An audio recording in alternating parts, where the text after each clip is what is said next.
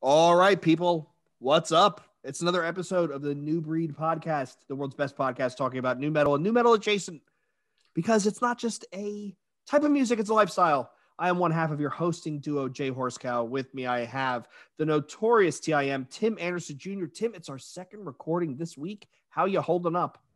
I'm great. It's just too cold. It's too cold. It's going to be 94 on Wednesday, and Tim's saying it's too cold. Come on, Yeah. buddy. Come on. All right, and with us tonight, we have a very special guest. We have the New York band, Long Island. I should be specific, right? The Long Island band Silenus. We have John and Ben. John, Ben, thank you guys for joining us. Thank you for having us. We appreciate it. All right, so we talked before we started recording. This episode came about because Tim and I were having conversations about, let's get some of the younger bands out there, some of the bands that are not necessarily new metal, because I don't think you guys are even remotely new metal, but bands who have obvious set leaning and pull some of those sounds. And right about when we were having this conversation, the EP comes out. And I sent it to Tim, and I'm like, yo, we got to get these guys on. And here we are. So, guys, let's start with how have you been keeping busy during the pandemic? That's a very interesting question, because right around when the pandemic hit, we had plans to do a full US, and so we were recording that EP. Right after we finished recording, we were going to go on a full US, and then we had plans. We had like half plans, nothing was set in stone, but we were trying to get over to Europe in October, and then like halfway through the recording process, everything shut down. I mean, we were fortunate enough to be able to finish the EP and everything. And then we got together and did the music video and everything. And then we just kind of sat on it because we didn't know, we were hopeful that things would open up, and we didn't want to just drop something that would be forgotten or anything. And we sat on it for a while. And then after being quiet for long enough, trying to find other people to put it out and stuff, we were fortunate enough to have Days, and Lumpy was able to hook it up and put it out for us. So we were glad to get that out there and get it in front of more people that we probably would have gotten just putting it out ourselves. Who did you say put it out? Days. Oh, okay. Yeah, okay. They did the Pillars of Ivory stuff, the Queensway stuff. Gotcha. Yeah. Okay. Boulevard of Death, yeah. Oh shit! Yeah, they've been putting out a lot of stuff. That's right. Yeah, they've been picking up speed lately. Really been picking up speed, It's really cool to see. Which is kind of cool, right? Because everybody was locked down for an entire, let's be honest, 18 months, right? 18 months, and anybody who's managed to put something out and stay at least relevant, I mean, good on you. Because there are tons of bands that everybody's kind of just sitting around, looking around, sitting there thinking, are they still a band, right? Because obviously, I mean, there are some bands that are not going to come out, so it's like, what are they doing? Are they still around? Like, I prefer I love the Code Orange MO, which is these cryptic, posts on Instagram where you kind of know something's being worked on, but you're not really sure what it is. I mean, they are, they could stop touring tomorrow and they could go into marketing and they would still make a killing because they get it. They get 100%. Yeah, they get it.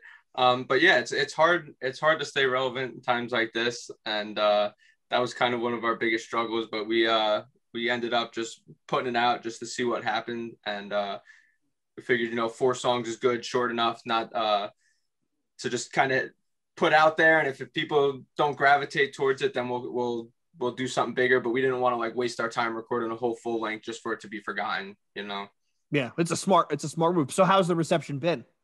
It's been great. We've gotten a lot of positive feedback from a lot of different communities. I think that's what's really special about our band, is that we don't really make music to sound like to like appease certain people. We're not writing music because we want these types of kids to get into it, or we want that genre or that scene to gravitate towards us. We've always stayed true to what we're trying to express, and it's always been an outlet for us. And we've wanted to just replicate this energy that we feel and what we're going through, and we just want to just make violent music and make really energetic stuff that I don't know, it just makes people want to move and makes people think a little bit too, because there's a lot of meathead mosh stuff, and we're trying to be a little bit smarter about it, and we're trying to really force the art aspect of it, because we don't we really want to be not just a band, but we really focus on visuals and our lyricism, and we're really trying to tell a story and paint a bigger picture with what we're doing. And that was one of the things that jumped out at me when I first heard your band. It is kind of hard to pigeonhole, right? Which is a good thing and it's a bad thing, right? It's a bad thing because the lazy people are like, oh, well, it's like, it's like, I don't know, like you're the knife, maybe, kind of, like people just want to make, and not to say I'm not speaking of Lear the Knife, but they want to make lazy references. Try and grab what they can, and they try and which is like, it's not a terrible thing, but we definitely want, like, I mean, we write hard riffs for a reason, because there's just a feeling that creates. But yeah, a lot of people don't really look any deeper into it than that. Some people do, but a lot of the time, the one that I get a lot is, oh yeah, I love just putting on Life Out of Balance and just smoking a joint and just all those samples, man. I'm like, thanks, appreciate it.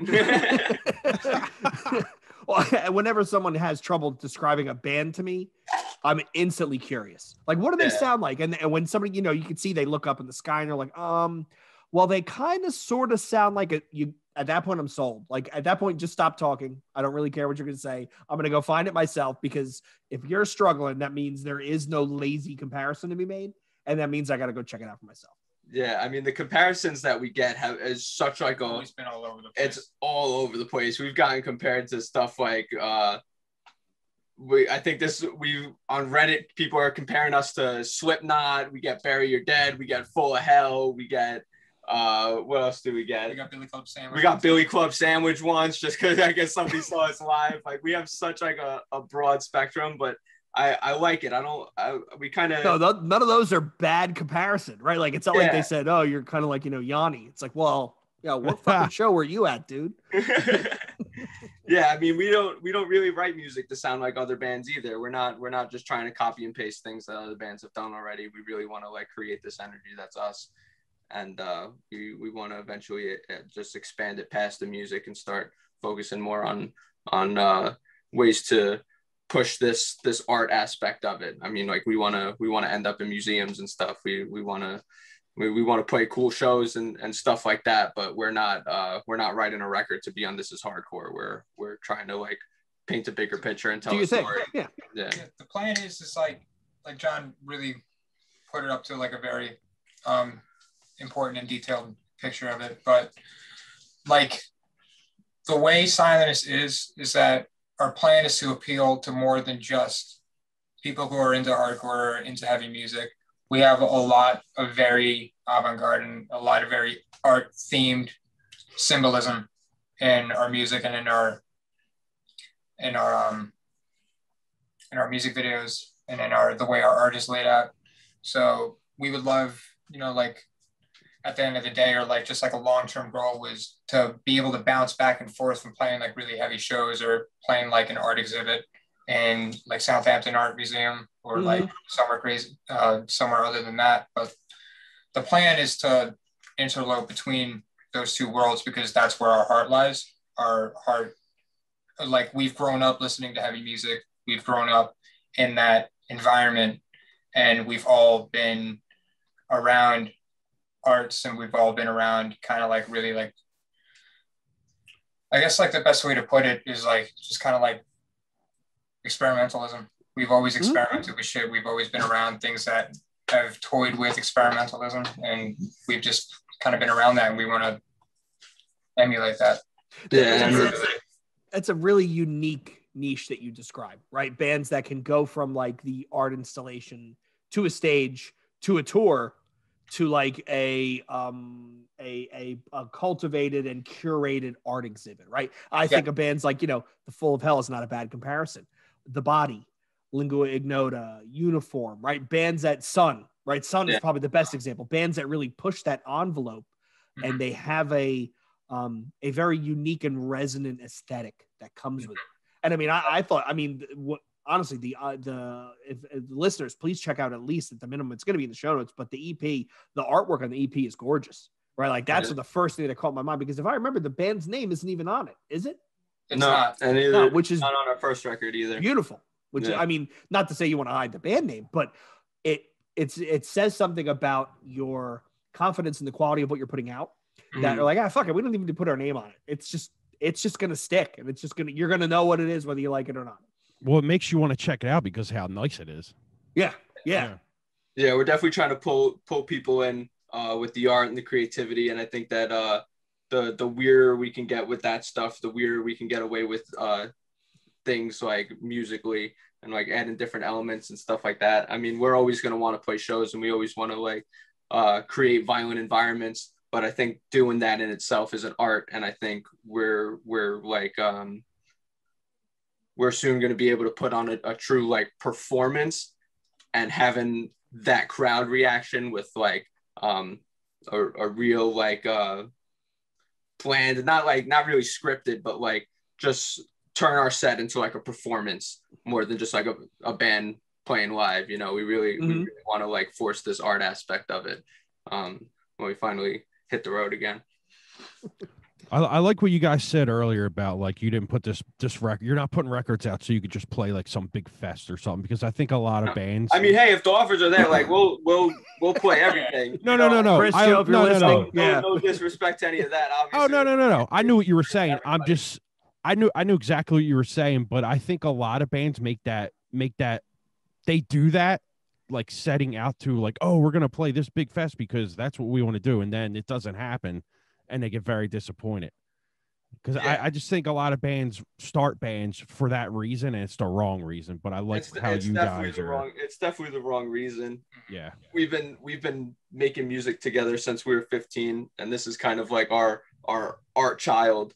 And you know, we've done more spoon-fed hardcore bands or metalcore bands, like just for it's fun to give people what they want, to play a fun show and stuff. But this is really like our baby, and no matter what, like we're putting 100% of our creativity into this all the time. This is your no matter 10 fans, 10,000 fans, no matter what it is, this is for us. Yeah, it's your passion project. Exactly. That's the best way to put it. And that's great. And I like that about a young band, especially. So. Yeah. So how was we started talking about it before we started recording. I actually did get to see you gentlemen live when you opened for Vane. How was that tour? How was the reception of the tour? How'd you think? That tour was probably the best tour that we've ever been on. The tour was great. That was a huge experience for us, and that was like a huge level up for us as a band, because that's when we really kind of start to dial in, like, oh, okay, we're playing real shows. Like let's focus on our performance, and let's focus on cleaning up our act a little bit and getting more of a plan together on how we're going to execute these live shows and stuff. So that was like our first step into like becoming a real band, I guess. Like when we really cracked down and we're like, hey, like let's start taking this serious. Like on the follow-up to the tour, like the months prior to us hopping on it, we practiced like every day. We honed in on like locking in on tempo. We honed in on like samples and stage performance and everything. We took that opportunity and we tried to make the best out of it. And the opportunity alone was beyond any of us. Like we were very thankful that Vane brought us on, and that we were able to play the cities that we did to the audiences that we played to, and just all around. Like I look back on it a lot, like frequently. And yeah, I think the reactions were really good too. But then from the highest highs to the lowest lows, right after that, we were planning on doing the whole full US thing that we were talking about, and then COVID hit, and then everything shut down, and we were just stuck at home. All that momentum. Like we finally hit that momentum. We're like, all right, let's get it. Let's fucking do it for real. And then just everything just shut down. If I can ask, and if you can answer, who are you planning on going out with nationally? For that full US? Yeah. We were planning on doing the East with Purity, and we were planning on doing the West with I think Shackled was doing part of the East Coast leg too, and I think we might have been on our own for most of the West. But yeah, it was about what 30 something 40 shows. Yeah, something like that. It was wow. all over. That's a long tour these days. Yeah. the plan was to go as far out as like Washington and like really hit all those states, and it was like on the tip, like we were able on the tip of our tongues, like we were right around the corner, and we started recording the EP because we wanted it to be out before we hit the road. And then the news started getting louder and louder about it. I was so hopeful too. I was like, yeah, 2 weeks, man. It's not getting canceled. We'll be all right. A year and a half fucking later. Yeah. Here we are. And let's be honest, it could have been worse. You could have headed out on the road, got as far as like Minnesota, and then had everything bagged, and you would have had to turn around and drive home like empty pockets. Yeah, that would have been brutal, you know. Definitely, I'm sure it happened to a lot of bands. I know that Sanction tour got cut early too.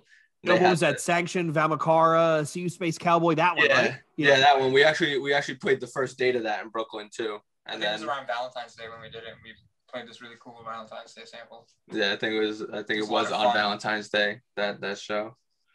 Yeah, I had tickets to go see. It was it was Origin, Beneath the Massacre, and Defeated Sanity up in New York. Okay. And my brother's up in Brooklyn. I'm like, yo, I got tickets. You're coming with me. And then as things are getting locked down and the date's getting closer and closer, I'm like, the wife is like, are you going to go? You're going to go? I'm going to fucking go. I'm going to go. And then Beneath the Massacre drops off. And I'm like, oh, shit. And then they called it like 3 days prior to the show. It was like the second week of March. And everybody called the audible. And I was like, well, this kind of sucks. Yeah. I didn't want to accept it at first, but none of us did. I've been waiting for that Deftones Gojira tour that got like pushed back twice now already. I think they're trying to do that in August now in the city. Okay, like I didn't score tickets for when it was actually supposed to come about, and I felt like a complete fucking jackass when I didn't get tickets. So maybe that if if it gets pushed and like tickets become available, maybe. I think that's real. and let's be honest here, I think there are people who are still not going to be comfortable going to shows. So there's going to be openings. Like I never have bought tickets to the Decibel Metal and Beer Fest, right? Because I wasn't really stoked on going. And now they're bringing it back, and Dead Guy is playing. And I got as far as Dead Guy, and I went, "Fuck, MasterCard." Where's my wallet? Right? That's as far as I got. And I went, I'm in. It doesn't matter. I'm in. I'll wear a fucking hazmat suit if I have to. Yeah. I saw Pig Destroyer's doing a Prowler in the Yard set. Yep. Napalm Death's doing Harmony Corruption, and Converge is doing Jane Doe. Is it Jane Doe? Yeah. I mean, that's going to be back to wild. back is insane. Yeah, that is completely wild. So let's talk a little bit about influences. Like, you guys have talked about, you're way more, you're very much into the art aspect, and you've toured with a decent amount of bands. Like, I'm pissed you didn't get to go out Purity, because we had AJ and Jet on not too long ago. Like, they're awesome. AJ's actually coming back on. He was yelling about doing an episode on the rock new metal, like Flybanger and that sort of stuff. I'm like, dude, I've never even listened to any of that shit, but let's party, let's do it. So where do your influences come from? It's a very interesting question. I think we could both kind of like bounce off of this answer, because when it comes to, it takes a long time to write the music that we do, because one of the main goals is to sound as unique as possible and to try and emulate this 100% unique sound that is Silenus. So we pull hints from different bands, but during the writing process, we don't listen to anything. And if we do, we listen to, like, personally, my twin brother who plays guitar and we listen to a lot of Nurse with Wound and a lot of White House, a lot of like power electronics and stuff like that. Mm-hmm. Mostly Nurse with Wound because of the organic acoustic noise that he works with. I think he's absolutely a genius. But we kind of bounce off of that. But like, as far as influences go, like, we've been a band for since 2015 was the first demo. So we've been kids just like growing up trying to find a sound that's unique to us. But I think from this new record, we got a little bit of Gojira. Definitely a little bit of Gojira. A little bit of Behemoth because of the theatrical approach between both those bands. Just the vibe that we're going for. Gojira and Behemoth on the new EP. Like I said, like before, like hints of it, like approach wise, we tried to do it like as much as like we did it the way we knew how to do it, which was just how we've been doing it for years. But we added the theatrical notes and hints that Gojira has in their discography and that Behemoth has in their discography, and just kind of like stirred it up, and we got the garden out of it. And I think we're all very extremely proud of how it sounds and how it came about. What did you think of that last Behemoth album? Loved it. What was it, Tim? What was the title of that one? Because I'll tell you, I didn't like it. I like the one before it. Yeah, I don't think I listened to it entirely. I'm going to be completely honest. But the new Gojira record is insane. I love the new Gojira record. Yeah. I think the more and more melodic and the more emotional Mario's vocals get, like on the choruses, and when he's like doing like, they're not necessarily cleans, but they're not necessarily harshes. Anytime I hear that, I like am 100% invested, because I think that is what, like, that part of Gojira, just like the melodic heaviness of it is just inspiring. To say yeah, they have a unique sound. They're almost like, I put them in almost the same vein of like a, I guess like a Meshuggah, where if you hear a minute of the song, you know exactly who it is. He doesn't even need to sing, just by the tone. Another band that my twin, a lot of us, our guitarist is very huge Meshuggah nerd. Yeah, Meshuggah nerd. He's been listening to it like, God, since he was like 10. But Meshuggah is definitely, just because of how, when you, like you said before, when you hear Meshuggah play, you know it's exactly what it is, and it's Meshuggah. We try to do the same thing with our music. We're still tampering with it, but the goal is to, like, when you put on a Silenus song, then you like don't even have to think twice about it. You know that it's Silenus. Yeah, I'm curious to see what Meshuggah comes out of the studio with, because they posted all those updates that they're recording. They're one of those bands. I compare them to they're the metal version of Converge, in the sense of every time they put out a new album, everybody just kind of stops and goes, oh shit, and then they got to go back to the drawing board. Yep. And every time they put out something, it has their stamp, but it's so different and so not what you were expecting, but kind of what you were expecting, that you're literally just like, I can imagine a guitarist sitting there listening to like imagine knowing Chaos Sphere and then nothing comes out, and you're sitting there with your guitar with only 7 strings, looking at it going, ugh, fuck. Like, I can imagine just like, oh shit, Mom, I need to get an 8 string. Well, I can't imagine. Well, you know what bands for the next 5 years are going to sound like as soon as Meshuggah puts a record out. You know what I mean? Yeah. For sure. Yep.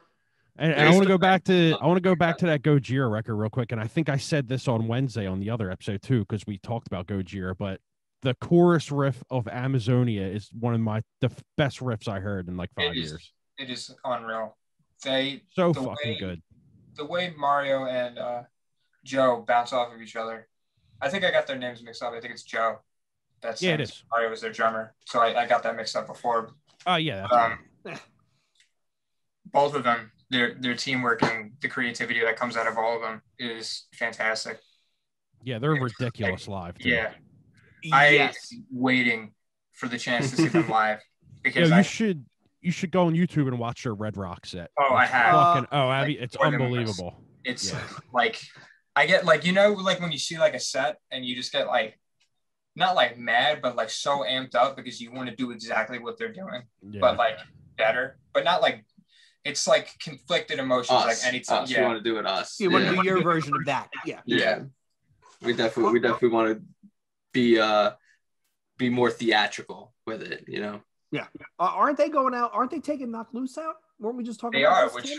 Which is wild for Knock Loose. Yeah, wild. Fantastic opportunity for sure. Yeah. Yeah, they'll be on Roadrunner after that. Yeah, definitely. Probably, yep. Or Century Media. Yeah. Yep. That's definitely happening. I can see it. Yeah. Yeah, they got some serious talent, and they went from 0 to warp speed in like no time. And they're a band that had the benefit of picking good tours, getting good slots. I mean, I saw them open for Every Time I Die, and there were more people there for them than Every Time I Die. And and Every Time I Die puts on an amazing show. They always put on an incredible show. And I was like, I'm looking at all these people leaving. I'm like, you suckers. The thing What are is, you doing? Knock Loose brings out a lot of new people because a lot of people, when they hear Knock Loose, they want to hear more because they're introduced to, a lot of people are introduced to heavier music and like hardcore and stuff like that because of Knock Loose. From what I've seen, I don't know if it's entirely true, but that's my hypothesis at the moment. But so when stuff like that happens, like when you throw Knock Loose on a bill, you're bringing those kids out, and then they get to see a band like Every Time I Die if they don't choose to leave before Every Time I Die plays, or Gojira, or any other bands that they've been on tour with. They just kind of like rake people in. I think Tim and I think we've talked about this in a previous episode. I am a big fan of older, like I guess established bands taking out a band that they know is hot, that they know there's a good chance that this band can blow them off the stage, because it's got to force you to up your game in a way that, you know, who's out there gunning for you. So, I mean, good on them, you know, right? I mean, take out somebody who's older and established and ready to fucking rock and say, yo, these kids are good and they're going to make us play better. We just, Tim and I just interviewed Elias from Nonpoint, and he was talking about how when they played Ozfest, you know, they had to follow Hatebreed. Oh man. And the drummer turned to Elias like, you better fucking bring it, because that's a tough band to follow, especially when Hatebreed is only playing 25 minutes. So, you know, they're going to hammer in as many songs as they possibly can, and they're not going to stop. Yeah, I know. You imagine having to go after Hatebreed when you have Satisfaction, and then the record after is the only records that are out. Oh yeah. Satisfaction and Perseverance. Yeah, that's crazy. It's a hard act to follow. Yeah, very. I can't. Yo, back to that Vein tour. Wasn't Soft Kill on that tour? They were bailed, for the first leg. They did bail. They did? Okay. Yeah, we don't know anything about that, but that's fine. Yeah, they were on and they bailed, and they were replaced by, was it Count Ashy, or who replaced them? No, so they just started adding an extra band to like all the dates. So like Kaonashi got added to that Philly date. Hangman got added to that Brooklyn date. Barry Dreams got added to the Boston date. So they just like for the last they just picked up somebody local. Okay. Locals, oh yeah, locals. Yeah. Which made it really fun because it was different people coming out every time. Yeah, it's not the same 20 dudes, right? All in a van at the same time. No, that's cool. It was really cool.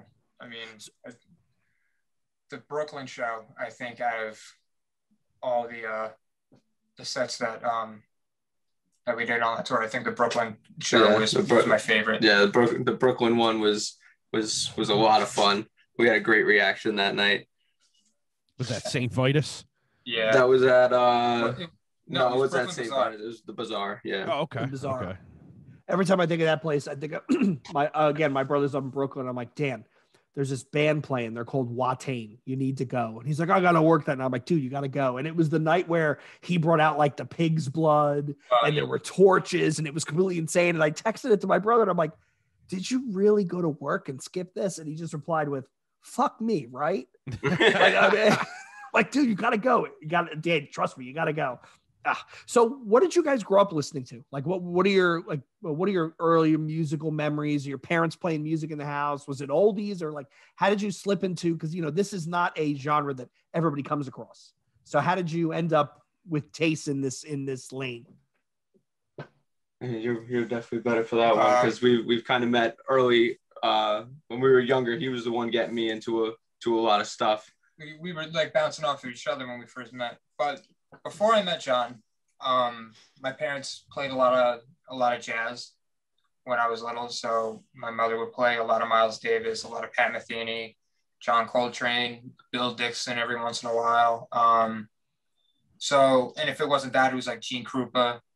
So a lot of like percussion based stuff, as well as a lot of like, you know, like free form stuff. So my introduction to music was very anything goes when I was little. So after that, you know, like I had my cousins who were into like Green Day and like Blink-182, and like I kind of tampered with that a little bit.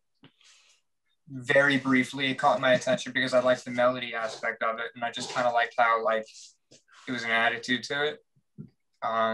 Talk whatever shit you want about Billy Joe Armstrong. The guy knows how to write a riff, and he knows how to write a chorus. Right? He knows how to write a song you're gonna sing. You're gonna hum again and again and again. I still think of like American Idiot riffs in my head, even if I don't want to. They're just there, like sawing it in my brain. But it bounced off of that, and it like my musical taste from when I was little bounced everywhere from like jazz to like Damien Rice to Keane to Green Day. And then when YouTube finally came out, my friend was like, "Do you have YouTube?" And I was like, "No, what's that?" And she was like, "You got to get on it. You make movies." And so I was like, that sounds insane. So I started going on YouTube, and that's when I found like System of a Down for the very first time. And just I think I heard Deer Dance was the first track that I heard. And I just heard the intro and I like shat my pants. I was like, oh my God, that's insane. Cause it was like, it's drop C tuning and it's just heavy and it's distorted. And I immediately fell in love with it and just kind of chased that, found bands like Atreyu. I found like, I'm trying to think of like so many like other like kind of like in the corner bands that I found, but I stumbled upon like Cannibal Corpse shortly after that, and then like Suicide Silence, Lamb of God, and then just kind of like rolled into bands like A Day to Remember, the Casey Strain was a Plague and stuff like that. And then I went to film camp, and that's when I met John, and he was wearing A Day to Remember shirt. And I was like, I fuck with that band. I think we're going to be friends. We were like 13, 14 years old. And then like, that was our whole thing. We want to start a band. And then members started learning how to play instruments for the first time, just because like, yo, this is what we're going to do. I've been playing the drums since I was around 2 years old. And my twin was playing drums as well. And when we decided to do the band, it was like, all right, so someone's got to give up drums.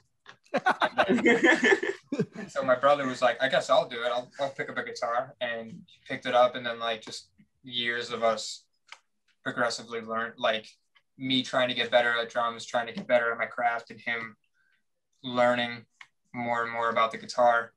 You know, we just kind of got to where we are now. But influence, as far as like early music goes, it went from like jazz to fucking indie rock to like adult alternative to punk. Okay. And then by the time we actually started going to shows in the local areas, when like we started getting, I think my first show ever, I was like 14, 15 years old, and like literally like 2 blocks away from my house was Terror, H2O, Code Orange Kids, and Backtrack. So like that was like my first show that I ever went to. Terror? Yeah. It was Code Orange when they still had Kids. Kids. Yeah, before I Am King came out. Yeah.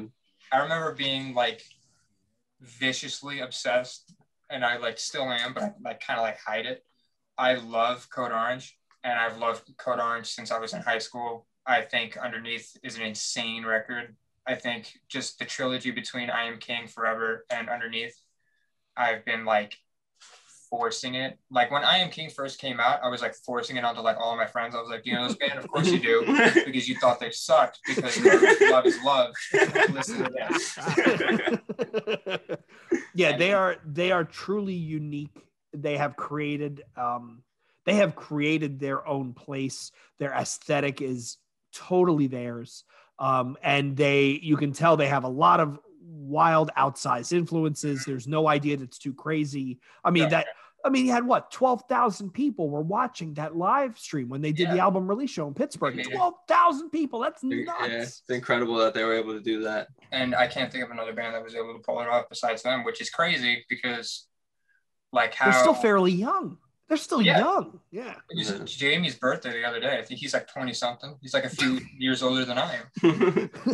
That's kind of nuts. It is really crazy. Like I remember seeing Code Orange for the first time ever. It was 2015. They played with Incendiary and Living Laser, which was Jay from Mind Force's old band, and this band Numbskull, which the guitarist of Hangman, Mikey Smith, and the singer of Pain and Truth, it was his band that he fronted fucking forever ago. So they all played, and then Code Orange was getting up, and this is like right when I Am King came out, and this was like probably one of my first shows, and the I Am King sample plays, and everyone faces the stage and just does not move.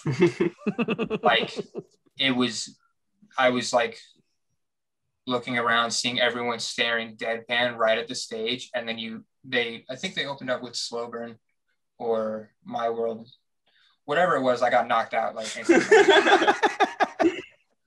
But everybody's got that one story where they got punched in the face and shown, and in time it becomes one of those stories where you kind of laugh about it. You're like, oh yeah, the first time I saw Hatebreed, I got my shoes knocked off and I woke up on the floor of the parking lot. Yeah, I mean, good times. But I was like in awe. I was like trying to figure out where I was because I just got like the shit kicked out of me, and there were just so many people moving as hard as they could to this band, and I saw like that their drummer was singing, and I thought that was the coolest thing, was that Code Orange had no frontman, so everyone was moshing up front. There was no one singing the words, everyone was getting hit, but they were only able to do that since their crowd was getting bigger and bigger. That I think it was really smart on Jamie's end to hand the drums off to someone else and for him to pick up the mic, because now there's going to be like actual like mic passes.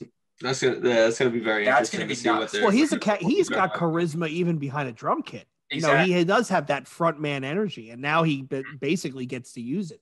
So it is going to be really interesting to see. It's going to be really cool. When I saw the Swallowing the Rabbit Hole music video, and when I saw it, like just I saw like his arm, and I was like, no fucking way. And I saw him like grab the mic, and I was like, this is a huge move. This is a very huge move, and I'm excited to see what it's like live with like actual people. Mm-hmm. Very interesting. Actual people, like other meat suits in the room, less than 6 feet away from me. But you're right. I mean, they really have done it. They make their own rules up as they go, which is kind of cool. Mm-hmm. It's very interesting. So, what are you guys listening to lately, aside from your own stuff, right? Because everybody has to listen to their own stuff. Now that you're not recording, right? You're not recording. So, what are you listening to? What have you been checking out lately that you think is pretty good? I'm like, in the topic of like hardcore and heavy music, I think I've been listening to Despise, the Scotland hardcore band. Okay. Incredible. I can never put my finger on what they're going to do. Like whether it's tempo, rhythm, vocals, they blow me out of the water. I'm in love with those 2 EPs, and I love the split that they did with Gridiron. Outside of that, I like still visit Arizona by Vane. I still visit even the terror, like everything from like the self-titled to Arizona to Terror's Realm to like I love Vane's music, and I visit that periodically when I really want to listen to something heavy and visceral. But as far as new things go, I listened to that Pain of Truth Age of Apocalypse split, and I love the Age of Apocalypse split. That's a very unique band. And I think we played with them once in Connecticut 2 years ago. Yeah, I think I remember that band. They have very unique vocals. Right? Yeah, it's like a Life of Agony kind of. Yes. It's exactly like that. It's like power metal and like Life of Agony-esque vocals, which really, and they got riffs. That band's got riffs, and it really caught my ear hearing just the contrast between the two. But outside of that, new Koyo stuff. The new Koyo. Cool. Koyo is great. Shout out to Koyo. Shout out to Joey. New Koyo is really good. Yes Duke is also very good. Yeah, there's a lot of new stuff coming out from a lot of our friends that's worth checking out. Like that was going to be my next question. What's coming out of Long Island that we should be on the lookout for? Yes Duke, one of our members, and AJ from Purity are doing a band called Eyeball. They just came out with some new stuff. All Under Heaven, not from Long Island, but All Under Heaven is the drummer Nick of Shackled, and it's Mike, Nick, and Andrew of Shackled, and they're playing like Starflyer 59-esque like shoegaze. Okay. I listen to that like almost every day. I love the Collider EP. But are we allowed to say? Something. I don't know if we. I think we say he worked on it, right? So keep in mind, this episode is probably a month and a half out for release. So if you're gonna talk about something that gets announced next week, nobody's gonna hear it. By the time this comes out, it'll be old news. Okay, so well, I mean, we don't even have to say. I mean, we've been working hard with I mean, them specifically. Like him and his twin brother have the collective 8498, where they do like a lot of the music videos and the graphic design stuff for a lot of bands. They did the so we did the Sanction Shattering Man music video. Okay. Helped out with the Vane videos, did our video, of course, and then they've been grinding pretty hard on a new one that I think a lot of people are gonna like. A certain band that we mentioned. Okay. Yeah, that video for The Garden is Burning is fucking a trip, man. Yeah. That is. It was a lot of fun to make. We had so the entire time when like quarantine was heavily in regulation, we worked on that video. Like we waited it out as much as we could, and then we filmed bits and snippets of that video while everything was. That's why most of it is just like abandoned places in the woods, like an airstrip and everything. We just find everything was shut down. I had to drive to Connecticut to buy the drone just for that one drone shot, because everything in New York was closed. Yeah. So I had to drive to a Best Buy in Connecticut to buy that thing. But God damn. Everyone within our circle worked on that video. So like all of my brothers, everything between me, my twin, my other little brother Alex, who plays in this band called Alone in Contagion, and my other little brother Nathaniel, who doesn't really listen to music at all. He likes boats and cars. He's a model. He's better than all of us. He's easily the most handsome. But we had him act in it, and we had I mean, even my girlfriend, the cover of the art, she's a special effects makeup artist, and she did that whole thing on our friend Izell, and for the video too, that first shot coming in, we all worked really hard to get that together. That's cool, man. Because every single person in our circle was involved, and it was only us. We didn't have anybody any help or anything. And that's how it's always been. That's how it will continue to be until I don't know. Maybe we'll work with somebody that has the same creative vision as us and can give us a better push with production and everything. But we definitely love the creative aspect of it.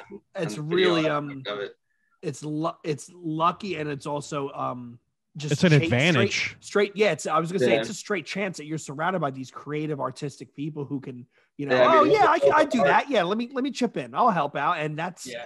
I mean, talk about getting in the early lead, right? Like being born on being born on third and thinking you hit a triple, right? Like you have like a makeup effect artist, you have a model, you have somebody who does video. I mean, like that's kind of awesome. All in your I say it all the time. We have the greatest circle in the world. Yeah. We're all able to lean on each other and help each other out creatively. And we're with our music, we're definitely trying to paint a picture and tell a story. And next is movies. We want to make movies and shit. We really want to drive that art narrative and tell the story even better with visuals. What's I'm gonna ask this. I know we're gonna go down a rabbit hole. What's your favorite movie? I hate that question so much. Yeah. Lately, what's your favorite movie lately? Because over enough time, it's gonna change. We just watched Saint Maud. That was really good. Saint Maud was. That's Bill Murray. No, that's an A24 movie. A24. So okay. That guy, what is it? Eggers, the guy who did The Witch. No, Edgar Wright didn't do. It's a horror movie. Okay, now I know. Yeah. What's his? Robert Eggers didn't do Saint Maud. Robert Eggers did The Lighthouse. This is a whole new director that did Saint Maud. Oh, okay. Yeah, I got that confused. But regardless, that was a great movie. I thought it was kind of boring. Did you really? I did, yeah. It's maybe I gotta watch it again. Watch it again. Oh my god, that ending, that just like the way that it just drags you into this like psychosis, like demented like brain, and like how they play it out, like just like everything you learn about the main character and the way everything unfolds. It's just such a slow burn of a movie that once you come to the finale of it. And just everything, I don't want to like spoil it, but like just the way that movie ends, like speaks for itself. It's one of the ones where you sit in silence for a little bit as the credits roll. As we watched that, like we were just all like mouth open. Like we all love what A24 has been pumping out horror wise or psychological wise. We all love. I just went back to the movies for the first time and saw the new Saw movie. Was it good? To go back to theaters. I'd say it's better than the last one they did. Okay. Jigsaw. I'm a Saw super fan, so like well, obviously it's on the wall. I mean, yeah, it's on the wall there. I have the three posters there, and I got a couple posters up here. Dawn of the Dead, Hellraiser, but I don't think they'll ever do the any better than the first three, just because that's where it was supposed to end, and there's this like certain like low budget grit to it that they're never going to be able to recreate with $1 billion budgets. But I like what they did with the new one, and I like the direction that it's going in. And I had two standards that it needed to make for me to deem it as okay, and it was I need to be able to take Chris Rock seriously, which they did a good job with, and Samuel L. Jackson better not be the killer.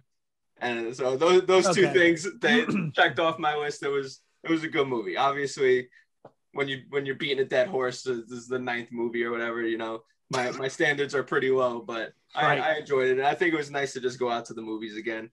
Oh, I can't wait. I think the wife and I were just talking about it earlier. You know, what are we going to go see? What are we going to see? And I said, well, if we're going to go, it's got to be some sort of popcorn movie, right? It's got to be something you need to see in the theater. Exactly. And I'm like, I told her, I said, if you'll indulge my nerdiness, I really want to go see the new Suicide Squad, because I think James Gunn is going to nail it, because I love the Suicide Squad movies because it's all B-list characters, right? So it's kind of funny that, you know, like when Ben comes on the screen and he's killed in the first 40 seconds, you're like, well, okay, it's a B-list character. Like, what was I expecting?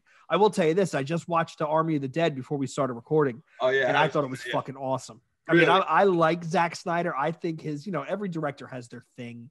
Zack Snyder has some of the slow-mo shots and some of the wild panning shots where he comes in from far away and then pans around. I thought it was great. The wife even really enjoyed it. And I waited for her to go away to watch the Snyder cut, and I even thought that was great for 4 hours and 20 something minutes, whatever. I thought that was great too. But yeah, Army of the Dead was really good. Like, it was really good. I was really impressed. Yeah, I'll have to check it out. I think horror has took a huge shit in the last 3 years, man. There's not been really anything that good. It's really like it's very hit or miss. You know, there are some people who take horror and they push its boundaries, and they're not really too worried about budget, and they're not really too worried about how much fucking like slow-mo drone, like whatever the fuck, like impact noises we can throw into the trailer or whatever the fuck. But, you know, like there are some like pretty shitty horror movies that I've seen that have come out recently, but there have been some that have really stuck with me. Like I was saying before, The Lighthouse by Robert Eggers. Oh, God. Yeah, that's cool. I don't even know if you want to call that a horror movie, if you want to call that whatever, but that was an art movie masquerading as a quasi horror movie, I guess. Yeah. But Hereditary, Midsommar, he's brilliant. I think he's Ari brilliant. Aster is a lunatic. I am in full support of whatever his brain wants to pump out, because it is nothing short of inspiring.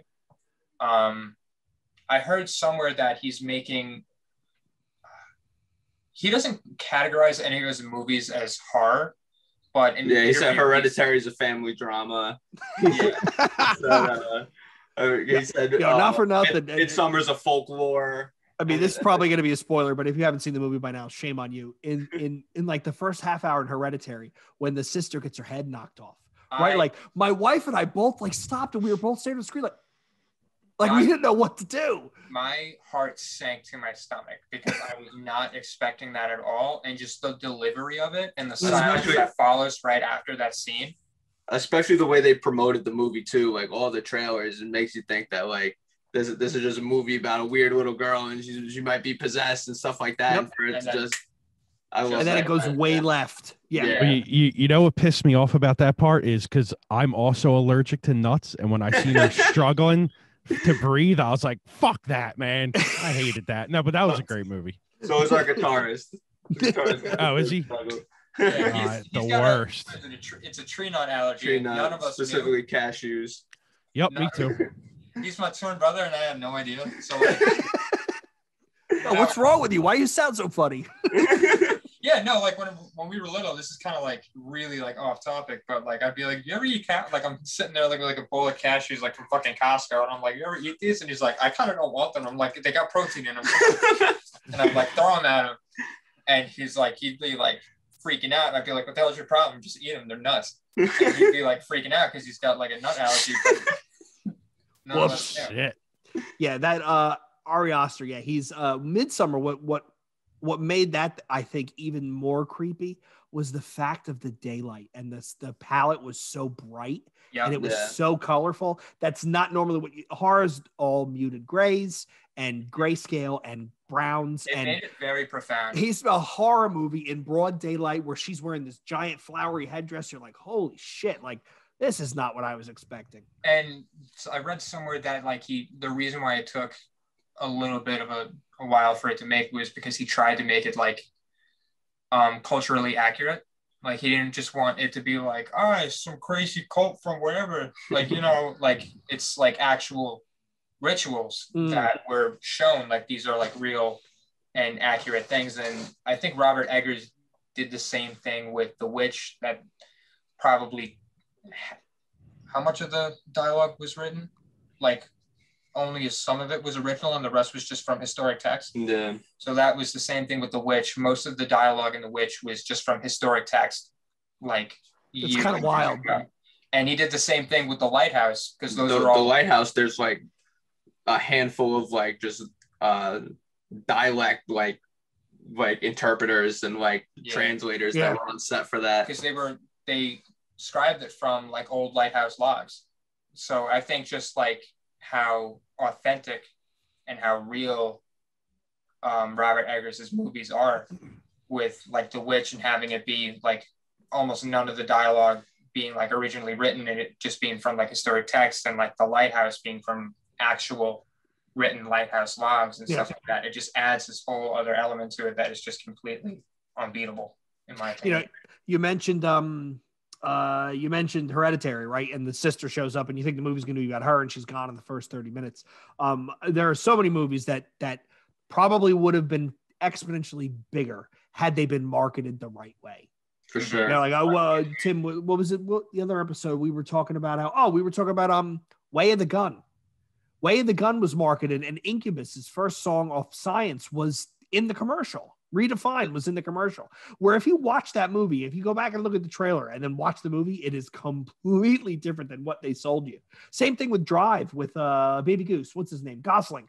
Yeah. Drive was made out to be this like wild action movie, and it really is more of a psychological thriller. Like he has like 12 lines of dialogue in the whole movie, right? Like, I mean, it's like, these marketing yo-yos, they miss opportunities to make, it's not movie, it's film. At that point it tips over. It's marketed towards a certain like instead it's marketed towards like a female, like especially Drive because of who's in it and stuff. You know what I mean? Yeah. And then they show up and the one scene is him beating the guy's face in the elevator, right? Where he looks at her and he smiles and then he's like curb stomping the dude into the corner of the elevator. It's like, well, this isn't a chick flick, and I don't think I'm going to get laid coming out of this one. So, hey, amp up the volume. There you go. You know what I enjoyed? The Dark and the Wicked. I thought that movie was fucking great. Was that the one with the dying parents in Texas or something? Yeah, oh, that was great, super creepy. Yeah, super good. I don't think I've seen that. Yeah, I'll send you my Plex server and you can loot it. Yeah, Tim will text me at like 2 a.m, like, yo, what horror movies do you have that you haven't watched? Because I'm gonna watch what's out there. I'm like, this one, that one, that one. Oh, if it's horror, I just download it because I'll get around to watching it eventually. Yeah, we'll throw that on after this. Yeah, anything for Jackson was great too. Oh, that was really dark. Anything for Jackson, check that one out. Yeah, I'm writing that down because that sounds nice. For sure. One of my buddies writes for Ken Nelson writes for a horror magazine out of the Midwest, and I'll text him. It's and I don't see him very often, but I'll text him like, "Yo, what haven't I seen this year horror wise that I should see?" And he's like, and he just starts rattling off movies. I'm like, slow down, slow down. Yeah, he's found me some real gems. What was the movie, Tim, with the guy from the guitarist, and he was making the paintings in the garage? He was playing the amp really loud. Do you remember that? It was like Satan was involved. It was Ethan Embry was in it. Do you remember that? Shit, I forget. But that was really good. Yeah, I'll sit through anything horror related. I got to say though, the worst movie, whenever this comes up in conversation, the worst movie I have ever seen in my life is Strippers versus Zombies. It was so bad. It was so bad I had to turn it off. And Jenna Jameson's in it, so like throwback to the 90s. I'm like, Kim, we got to watch this. And when it got to the scene where the girl was, how do I put this appropriately? She was projecting billiard balls at the zombies from an orifice that doesn't have a pneumatic pump. I'm watching this and I hear my wife on the couch go, "You gotta be fucking kidding me." And I looked over and I'm like, "Can we turn this off?" She goes, "Turn this off." Yeah, it was, don't watch that. It's bad. Anybody listening, don't watch that. I want to suggest one more because Jay couldn't make it through it. Write down The House That Jack Built. Yeah, I've seen that. That movie's insane. Did you see the longer unedited one? I'm not sure. I watched whatever one was on Prime. Yo, download the unedited, unrated one. Holy shit. It is even sicker. Nope. Yeah. Not doing it. I couldn't do it. That's a fucked up movie. Yeah, I love shit like that, but no, I couldn't. It was when it was the him and the girl in the hotel. I knew where it was going, and I just felt so uncomfortable. At that point, the wife had fallen asleep, and I was like, "No, I'm not fucking watching this. I'm not doing it." Now you got me thinking, Tim. What else have I seen? There's a lot of movies that are hard to get through. Like I remember trying to watch Irreversible. Oh my god. Oh yeah. What's that? 9 minutes of a rape scene. Yeah, that's like the longest rape scene in film history, and it's like I understand. After like watching it, you're just like, oh, I got fast. And there's fuck yeah. There's a low oscillating drone throughout the movie that's like it's like the frequency that's supposed to get you sick. Yeah, that plays throughout the entire movie. The worst part about that is she is legitimately beautiful. Like Monica Bellucci is beautiful, and to watch that scene, it's such a boundary pushing movie, and it like did so much that probably a lot of people didn't want for film. But it's a movie that I probably saw once. I remember it was on Netflix for a little bit, and then they like took it down. They took it right Netflix did not want that up. Yeah, we're not leaving this one up. Thank you very much. But too many Netflix and chills went very wrong after watching that one. Now you got me thinking, what else have I seen? I'm actually scrolling. Did you see The Reckoning? Anybody? Yeah. It was by the same guy. It was by Neil. What's his name? Neil Marshall. He did The Descent. He did Dog Soldiers. The Descent is great. Because what other movie have you thought of that takes place when you're cave diving? That is like that environment alone is such a claustrophobic and such just like a panicky state to film a horror movie. And I throw that on. Like I've recommended it to like so many people, and like as above, so below. Type shit. Yeah. That's Did anybody see? We watched that we watched separately, but it was complete bullshit. Fuck, there's so many of those. Well, it came out over quarantine. Vivarium. Yeah, that movie fucking sucked. Yeah, what, the one with what's his name with Jesse? Is that Jesse Eisenberg? Yeah, it was terrible. I thought that was legitimately creepy. I had high hopes because I liked the whole like Cat in the Hat live. It's literally like the Cat in the Hat vibe. Darkness to it.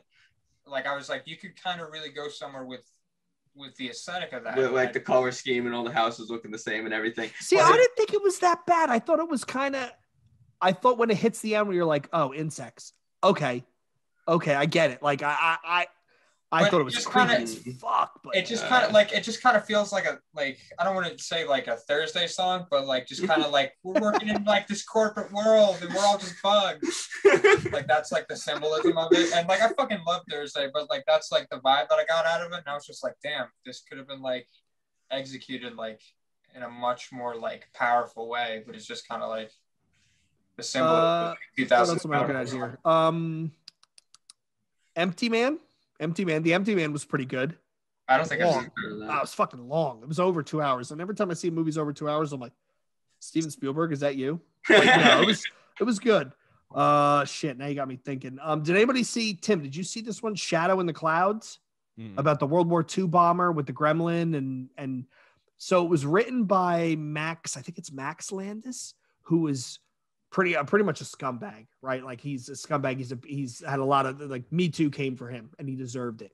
But you can tell the part of the movie where he wrote it, and it flips over to the next screenwriter, because it's these guys being completely horrible to Chloe Moretz. And then all of a sudden she becomes like Wonder Woman and saves the day. So like, it literally is like a switch halfway through the movie. It's like, it goes the other way. And it wasn't bad, but it was literally two different movies that they kind of smashed together in the middle and like, use Photoshop smoothing just to smooth over that middle section. Yeah, it's good done. Yeah. Ugh. Oh my God. There's so much bad horror out there. Yeah. The Dark and the Wicked was really, really good. Yeah, movie's great.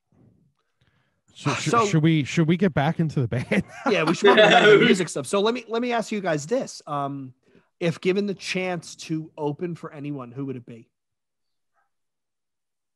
That's a good question. For a full tour? Yeah. If you got a call from band X and they said, "Hey, we want Silenus to come out and open this entire tour, full US run," who would it be? That's so difficult because so many bands come to mind, like Hardcore or Not. I feel like we would benefit from bands that have a lot more fans than we do, that have the same sort of like I feel like touring with a band like the Acacia Strain like now would be perfect for us, even though I don't fuck with any of their new stuff. But I think that like just that energy that they bring live and the energy that we bring live, I think that we can steal a lot of their fans. Or like, fair enough. And it's like, the Casey Strands kind of like come to us. Like but the Casey Strands a really good idea. I'm like kind of like, I'm not necessarily blanking, but I'm trying to narrow it down to like. I mean, we want to do weird stuff too. So who would you go out with that completely is against type? We want to do like Flenser Cup shit. We want to like I would play love with to play with Elizabeth's Color Wheel. Yeah, Elizabeth's Color Wheel. I think would be fantastic. Okay. I know like the way our music is very different from their music, but I think the energy and the way we go about it is similar. I was able to see them probably in like 2018, like around in March. Maybe it was 2019. I can't even fucking remember, but I saw Elizabeth Color Wheel live when their LP came out, and I was chatting with Tom of Playing for Burial, and he like dropped the conversation. He was like, "Gotta go." I was like, "What's up?" He was like, "Elizabeth Color Wheel is about to play," and I was like, "I've never listened to them." And he was like, "Well, you're gonna like right now. You should probably check this out." And I did, and I was just blown away by just the performance of all like everyone involved in that band was fantastic. So, what kind of music is it? It's all over the place. It's like one of those bands that like weird like avant-garde like energy. We're gonna tie into one of the beginning things that that Jay said, when you have to like look up and like really think. It's one of those bands because they go from shoegaze to like black metal type stuff to just like really heavy like dream pop to like drone. Okay, They're all over the place. Okay, I'm sold. Please put that in the chat for me. So I can check that out as soon as we're done. Yeah, we just want to play awesome. with weird boundary pushing creative bands. We just want to find people that are doing things different and do it together. Mm-hmm. I think, did we play a show? We played one show with Planning for Burial. That was that show at Vitus. It was at St. Vitus, and it was insane. Like we played, Tom definitely like was playing a show that was outside of like his like appeal, but it was really cool to see. It was really cool to have Vane like kind of put him on the bill and kind of like have all these people witness what he does. And he played his set and people were like just staring and like all like holy shit, because his music's not fun. It's very sad, very like harrowing shit. And there were like some like metalcore kids there who were just like ready to throw down, and then he just starts And that's what, as I kind of with like tape loops and stuff like that, and just really laying into it. I kind of love just like the disruption of the vibe. Like you have like Regulate playing, and then Veins playing right after, and then just like playing it for Burial right in the middle, and everybody just did a surprise set, and then it's just fun stops. Playing for Burial. Everybody's miserable. Yeah. But I fucking love playing for Burial. I love everything that the Flenser puts out. I love Have a Nice Life, Giles Corey, Midwife, just anything off of that label or anything like similar to that just really pushes boundaries, and I think that could bet any, like, I like the idea of like collaborating with a band that has a different fan base than us, but if we bring it together, we can both benefit from it. Yeah. So I like the idea of that, and I think like playing with like Elizabeth Colorwheel or like playing with like Midwife or bands like that can like, or like Ideal. Yeah, I mean, you look at what Full of Hell has done. I mean, they've done 2 awesome collabs with The Body. They collab with Merzbow. They have Sightless Pit now with Lingua Ignota. I saw The Body. I mean, I saw them. It was Intensive Care, Author and Punisher, and The Body in Uniform doing that live. It was the joint set that they did off that first collab EP. Huh? With the Full of Hell, The Body split? No, it was full. It was The Body and Uniform. Oh, okay. And it was at I forget the name of the venue. Tim will keep me honest. It's an old mausoleum showroom and tombstone showroom. So it's it's like a David Lynch museum. So it's kind of like a bizarre place. And Spencer from Full of Hell was there. And the whole show, like, you know, Author and Punisher is amazing. He's awesome fucking live. But like just the whole room is everybody's just kind of standing there watching like, holy shit. Because, you know, Bernan's a nut man. He's a lunatic. And the Body guys always put on an amazing show. I mean, that album came out at the beginning of this year. It's in my top 10 because it's literally, it makes you uncomfortable to listen to, but for whatever reason, it just works. You just, Yeah. And those Full of Hell collaborative albums are really the first time that first, the Full of Hell Body one day, like when that came out, I was in 12th grade. I was like just finishing high school, and I was like so unbelievably stoked, and I played Fleshworks and just listened to like those samples and just the layering of the drums and just how frantic it felt like you were moving at 1,000,000 miles per hour, but just falling backwards in slow motion all at the same time. And it's just unreal to this day. I love Full of Hell. I think they truly, you want to talk about a band that, you know, avant-garde, we've used that term a couple times, a band that continuously pushes boundaries as to what they can do is just every album gets better and better. Yeah, honestly, like if we're going to like get back onto the topic, a band that Full of Hell, honestly, would be a perfect band to, if they called us up and they were like, yo, open for us this entire tour, I'd probably shit my pants and be like, I'm there. But have you guys heard the Jarhead Fertilizer stuff? Yeah, it's nuts. It's actually sick, dude. Who in Full of Hell is in that? Is that Dave? Or it's the drummer. It's the drummer? Yeah. And he's singing, right? Yes. It's wild. It's dirty. Jay, have you heard that? Yeah, he I listen to everything those guys do. Yeah. Even that noise album, what's it called? That they just put out on Closed Casket, right? What was the name of that? I'm totally I know what you're talking about, but you can close your eyes and see the cover, right? Because it's real vivid and colorful. Yeah. I think they are truly unique and creative, and they're always just trying to do something different. And that's the part where it's like, Jesus, like, for sure. Listen to. I think you guys would be good going out with a band like Orthodox. For sure. Yeah, they played our record release. Oh, have you?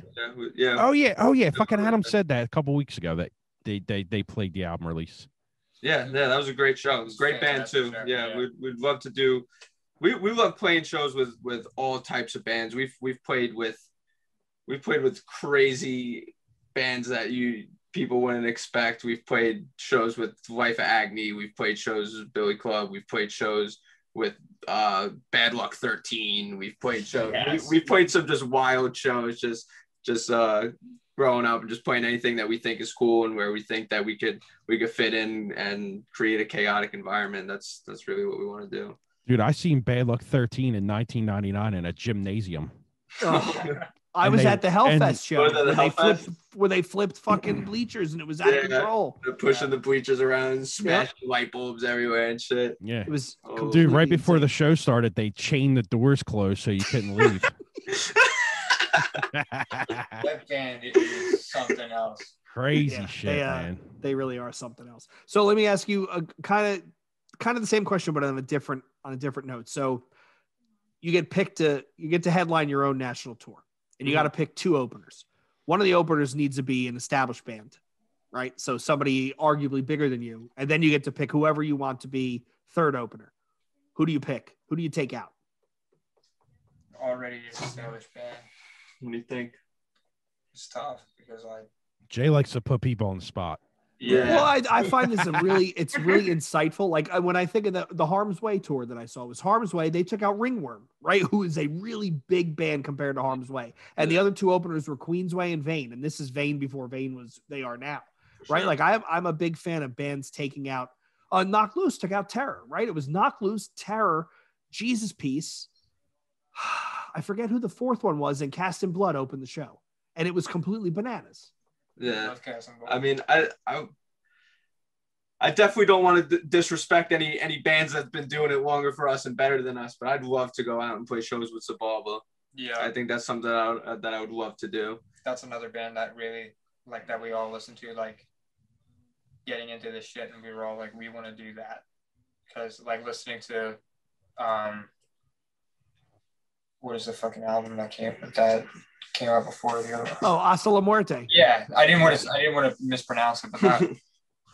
I'm not tough enough to listen to that stuff. I say it to Tim all the time. Like I listen to that and like the new Purgatory album. I'm like, yeah, I am not tough enough to listen to this stuff. Like I feel like completely fake. Okay, so if you take out Zabalba as your established, who's your third opener? Who's the third tour mate you're going to bring out? I mean, it would probably be one of our friends or something. Probably, I mean, fucking Purity. Like I love doing weird mixed build stuff with like a little something for everybody. I think I really do love those dudes and love playing shows with them. They're really fun, really down to earth people. I'm hoping the mixed bills come back. I really am, because I think everybody and their mother is going to want to tour at the same time. So I think I'm really hoping that you start seeing those real. I mean, I remember seeing fucking, what was it? It was VOD, Glassjaw, Candiria, Cave-In, ISIS, I think. I fucking love ISIS. Which is like completely, I mean, now we're like, that's an amazing lineup. But back then, ISIS comes out, we're like, yo, get this dreadlock guy off the stage. He's playing too slow. Like, what is he doing? That is an unreal lineup, having ISIS play with Glassjaw. Mm-hmm. Like I think like Drop Dead played a show with Swirlies back in the 90s from like, I follow Swirlies on Instagram and they posted like a bill. Mm-hmm. Like this happened like X amount of years ago today. And I saw the bill and it was just like power violence bands and then the Swirlies. And I was like looking at that and I was like, this is so fucked. And I wish I was there to see it. Yep. It definitely, there was, I don't know what it was about the late 90s, but there was definitely a little bit more openness to playing against type, or even just going out with somebody who, you know, I mean, I remember seeing it was VOD, Earth Crisis, Another Victim, and Fury of 5 in New York at the Tramps. And like, think about like 4 bands who are all kind of in the same vein, but they all did their own thing, all playing a show together. Right. Like that was, and this was VOD touring off of Imprints. They were at their meanest. This is Earth Crisis touring off of Breed the Killers. This is, you know, Fury of 5. I think at this point, the No Reason to Smile was out. And then it was Another Victim right before, I think this is before Another Victim wrapped up and The Promise started. So it was totally fucking insane, but you had 4 bands all going for it on the stage. And it's like, I missed that, you know, like there was no clear opener. It was just 4 bands all ready to party. Yeah, I think there's so many times where, especially like local shows too, where you go and it's like, oh, okay, this band sounds like the one that played before them. This band sounds like the one that played after them. It's like, okay, I'm just listening to the same band all night. Like I love bands that just don't sound like other bands and they're doing their own things, and that's really what we want to do too. It's a be all and end all goal. Yeah. Awesome. Well, guys, it's been well over an hour. So I want to be respectful of everybody's time, because let's not destroy everybody's Saturday, right? Yeah. So what's coming up next for you guys? I mean, the world is starting to open now. You've got an EP out there. I'm sure you want to hit the road. What are the next moves for Silenus? We definitely want to hit the road as soon as possible and as much as possible. We're slowly working on things for that. We want to continue telling the story. I think our first record focused a lot on man versus environment. This one obviously focuses on more man versus self. And I think that only leaves the next one, which is man versus man, and we have a story to tell, and that one's going to be great. That one's going to be very violent and very we're putting our all into it. I think that's going to be the rawest Silenus is ever going to be. So it's going to, awesome. When it comes around, you'll know it. So if our listeners want to find you guys, where do they go? You can find us on Spotify. You can find us on Apple Music. We have an Instagram. On all social media and everything, and pick up a new record from Days. Music video premiered on Decibel. Give that a watch. I think there's a few shirts left up on Days. We got some stuff on our Bandcamp. That's DAZE, right? Yeah, DAZE. Awesome. Jay will put it in the notes, but I'm gonna have people listening. Yeah, I'll put all this stuff in the show notes. Awesome. So on behalf of Jay, Tim, and the guys from Silence, I want to thank all of our listeners for listening. On behalf of Jay and on behalf of Jesus Christ, I'm talking about myself in the third person. I have another beer. On behalf of Tim, myself, guys, I want to thank you, Ben and John. I want to thank you both for coming on, taking the time tonight. We really appreciate it. Doors always open for you guys to come on again. We look to see you on the road soon. Until next time, I want to thank you guys again. And this is the New Breed Podcast saying cheers, and we'll talk again soon. Thank you so much for having us. We appreciate it. Absolutely.